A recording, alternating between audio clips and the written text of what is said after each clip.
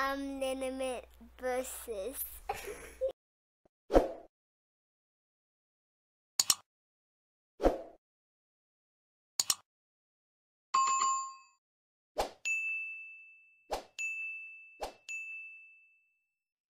What's up, everybody? It's your boy Unlimited Versus, and the strain of the day is Red Velvet. Red Velvet is a good weed. I like that. I had it. This is my first time smoking it. It feels and smells a little more on the diesel side. It's pretty dense. It broke up pretty good. It has some dense buds in it. It feels a bit sticky. Got some nice crystals or trichomes, whatever you might want to call it.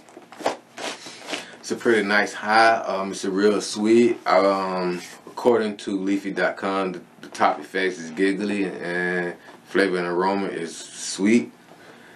And Red Pie, also known as Red Velvet Pie by TKO Reserve, is a colorful hybrid with balanced effects. The strain was created by crossing cherry pie and Burmese tie.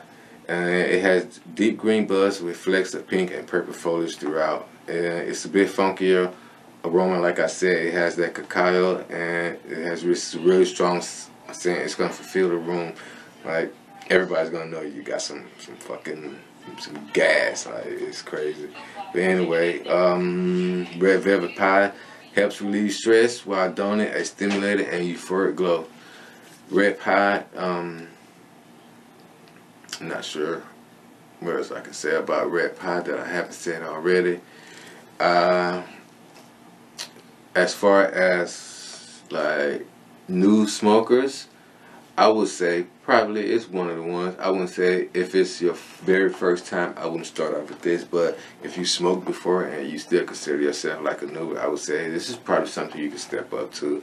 This is a good, I would say, top shelf weed with like a low medium quality high. Meaning it's good weed, but the high is not as strong as the other top shelves. So in a nutshell, that is Red Velvet, everybody. Tell me what you think, and always tell me what you're smoking. Peace. Y'all stay true.